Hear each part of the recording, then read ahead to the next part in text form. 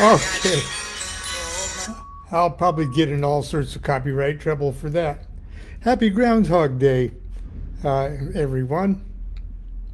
Yeah, the last couple of days we've been talking about, let me check my sound level here, because I may have, hang on just a second. Yeah, we're okay. The last couple of days we've been talking about reincarnation and things like that.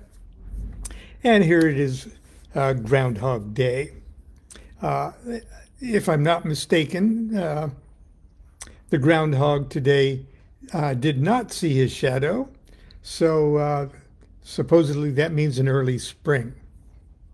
It's kind of funny that we just, even in sort of white bread America, uh, we tend to want to celebrate this day. Actually, it's Imbolc or Candlemas, which is just exactly uh, halfway between the winter solstice and spring. So it's one of those cross quarter uh, days that pagans have always loved to celebrate. And but the idea of the Groundhog Day and the movie I just showed you the clip for, and the funny little tie-in with "I Got You, Babe." Uh, the movie Groundhog Day is probably one of the heaviest spiritual reincarnation-y, there is no time kind of you can tell that there was just a, a team of Buddhists uh, writing it, because the premise is pretty much what we've been talking about for the last couple days. I even posted my song, I Once Was the Hero of Megiddo. Uh, just on Facebook, you can just scroll down my page and find it, or just look it up. Um, it's the same Groundhog Day kind of premise. I once was a baker of marzipan cakes. I once was the hero of Megiddo, a painter of dragons on porcelain plates. I once was the harlot of Jericho. Each lifetime's a turn on the merry-go-round. The horses go up and go down, turning as we spin through eternity's spiraling night, turning, returning until we get it right. I once was a bully who pushed the wrong boy. And I once was the wrong boy to bully. I once hurled a Greek from the ramparts of Troy. I once speared a mastodon woolly. Oh, you get the idea. You get the idea. Um, each lifetime's a turn on the merry-go-round. Horses go up and go down. So we've got these two kind of motions going. This is the spiraling night, and the horses going up and down. But the idea that Bill Murray in the movie kept waking up the same hour, repeating the same day over and over again. Same events happened to him around him that he can't seem to stop. And he's kind of an asshole in the movie at the very beginning, and rude and everything else.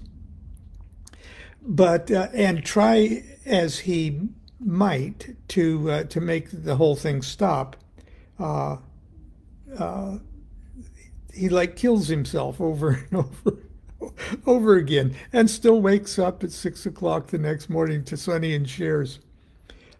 It's a fabulous movie. Okay, it's funny, it's brilliant, and everything else. Kind of, but the same team that made Ghostbusters, same writers and things, and uh, but the idea behind it is transcendently profound because, in a sense, that's what we do. And yesterday or the day before, I shared with you my story about the reincarnation tree and the revelation that all of your debts and all of your assets and your liabilities that you perpetually, eternally create and neutralize over and over and over again. You carry it. You carry it all with you. You know, the statement, you can't take it with you. No, you can't not take it all with you. Just like Bill Murray, I'm sorry, you can't. No, you wake up, I got you, babe. So in the movie,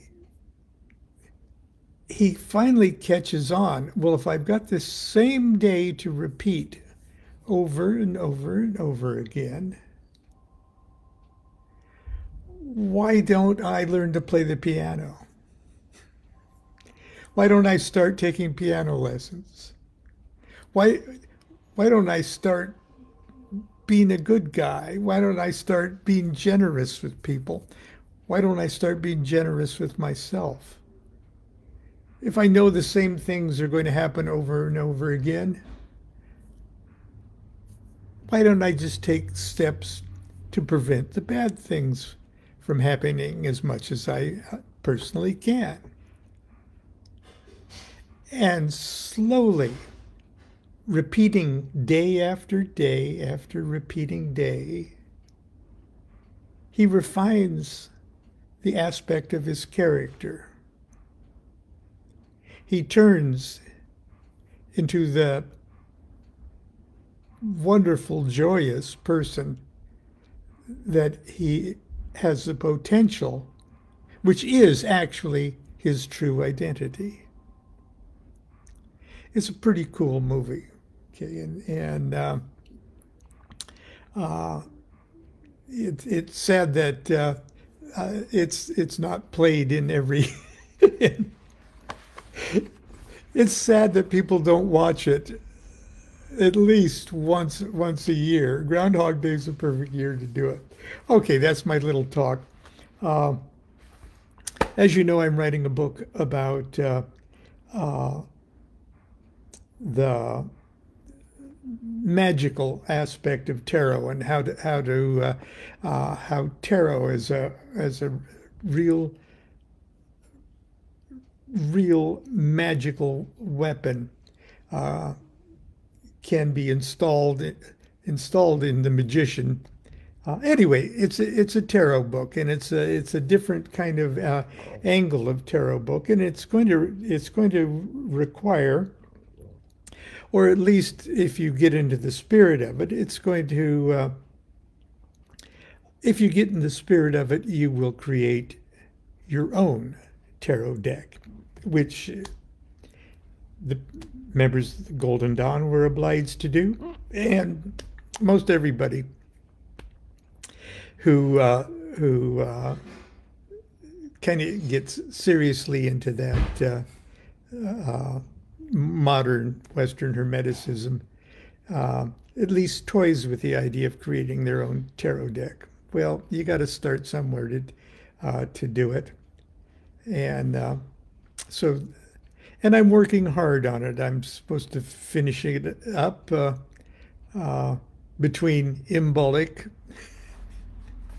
and Ostra. Okay, I've got an eighth of the year to finish it up. And in researching it, I tried to look up other things that I've done over the years that encapsulates certain certain things about the tarot. And many years ago, the Gordon brothers, Richard and David Gordon, who the record, the musicians and record producers that do the most marvelous magical ambient kind of new agey music, which the best of that genre. Did an album called The Music of Tarot. And they asked me to do the liner notes for it and to describe all the tarot cards. Describe all the tarot cards in a liner note. Okay. So I love their music. I love the guys who know them personally. There's no way I wasn't going to do it. But I had to compress a whole lot of stuff in just this very few words. And I was going over it yesterday, actually day before yesterday. And I thought, well, why don't I share this 1998 album liner notes to the music of the tarot by Stephen and David Gordon.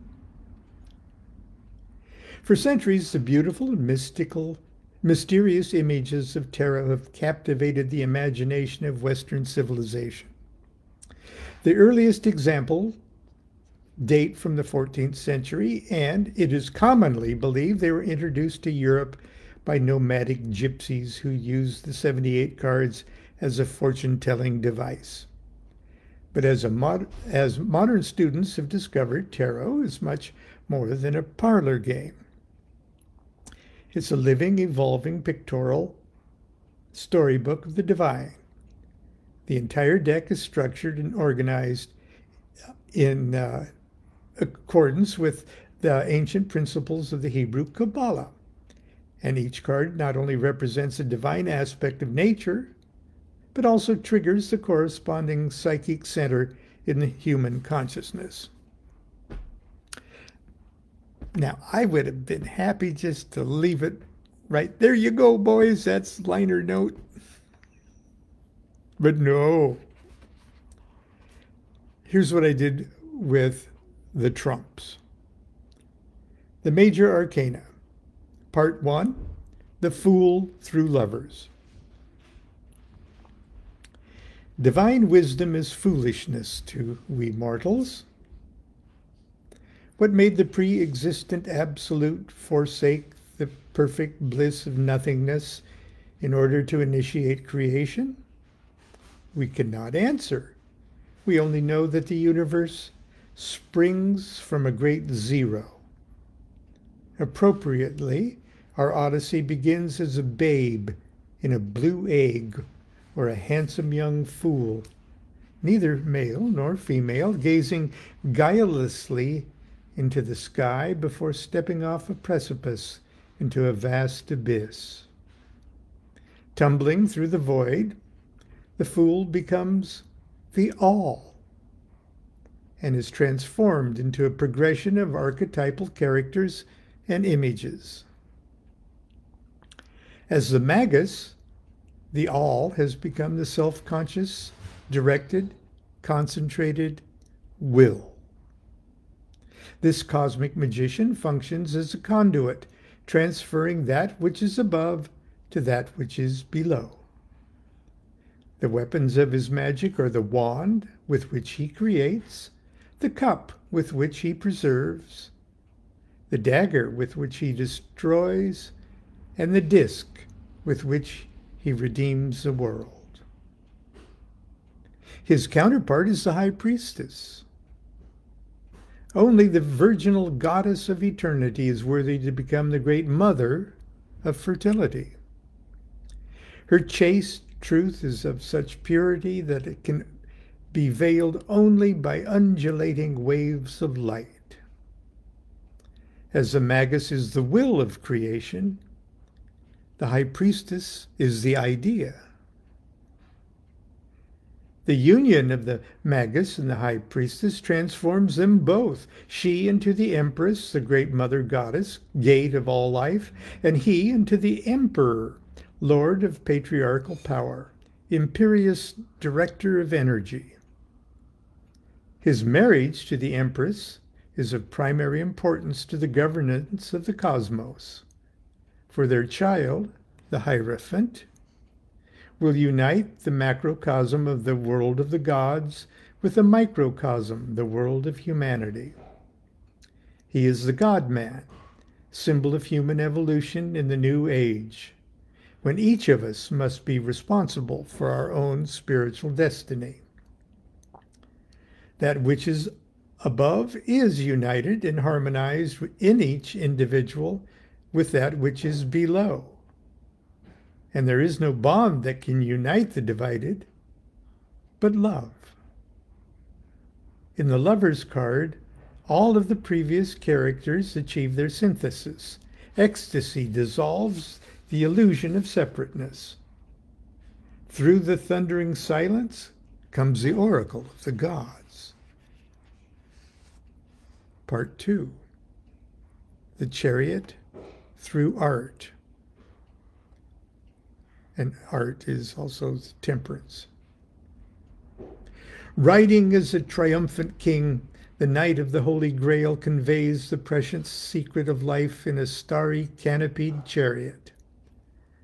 The blood is the life, cosmic equivalent of evolving DNA, carried by the charioteer through the sea of infinite generations. The process of creation finds a perfect partner in the manifest goddess of adjustment or justice. With her golden scales, she equilibrates all energies, forces, and principles. Against the feather of her perfect truth, she weighs the hearts of humanity. The hermit stands upon his lonely mountaintop and gives his light to the world.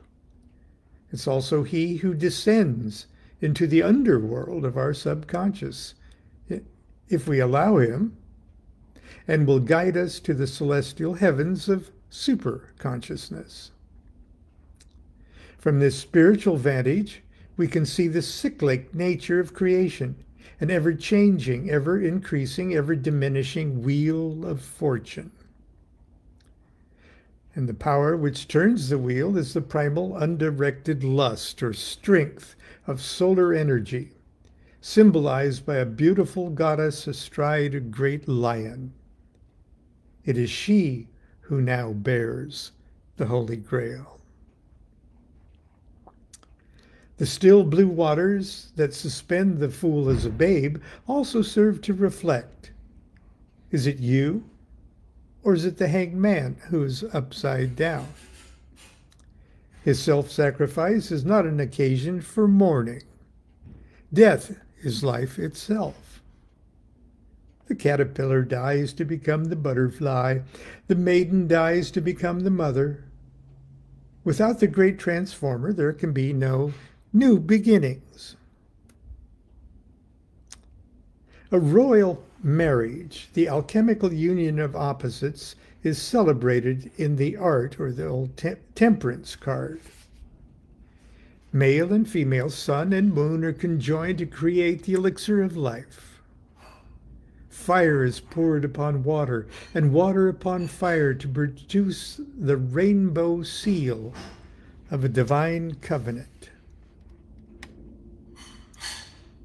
And finally, part 3, the devil through the universe.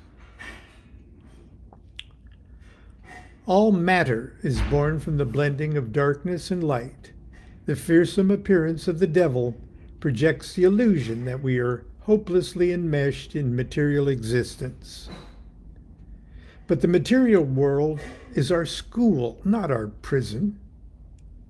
Ignorance and superstition are the true devils that would bind the human spirit. So long as our eyes are closed, we remain in darkness. Old fears and attitudes must be destroyed like a lightning-struck tower. Once illusion is annihilated, true meditation can begin, and illumination rises within like an evening star. Like the images in our dreams, the moon is a portrait of our shifting unconscious. She appears to shine, but merely reflects the light. She appears to change shape, yet it is only her ever-changing position to the sun, the true symbol of life, light, love, and liberty. Our ancient ancestors, in their ignorance, saw the sun as dying, a dying god, sacrificed daily and yearly, only to resurrect each morning and each spring. So deeply ingrained was this image that we believed ourselves also subject to death. A death that requires continual, elaborate rituals to assure our life after death. In older tarot decks, this process was portrayed in the card entitled The Last Judgment. With the new aeon, however, has come the dawn of a new consciousness. We know the sun does not die, nor does it need to be resurrected. Night, winter, death are all illusions. A simple shifting of a shadow. Our spiritual identity has now shifted from the earth to the sun. As such, we close the cycle of trumps by taking our proper place in the universe, dancing like the divine fool in the center of the belt of the zodiac, ready to withdraw once again into nothingness. Well, that's how I tried to encapsulate the dynamics of the greater arcana. I went on and did the same thing with the lesser arcana, but I'm not going to subject you to that this morning, perhaps tomorrow or another day. At the moment, we've got our Groundhog Day tree up, and Constance and I have to decorate it before the groundhog comes with his shadow to bless it with his spray of musk. I wish you the same joy. Until tomorrow, continue to be good to yourself, be good to each other. I think Constance is in the kitchen. Do what thou wilt, shall be the whole of the law.